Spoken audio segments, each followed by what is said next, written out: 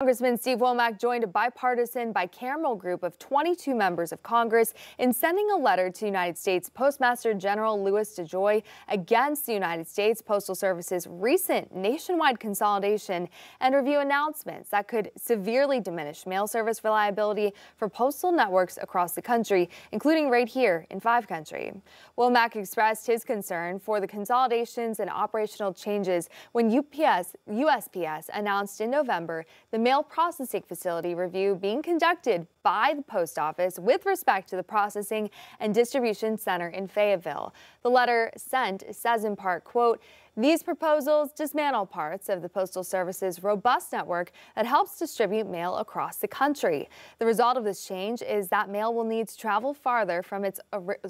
origin to sorting, creating inefficiencies in the system, especially for local mail."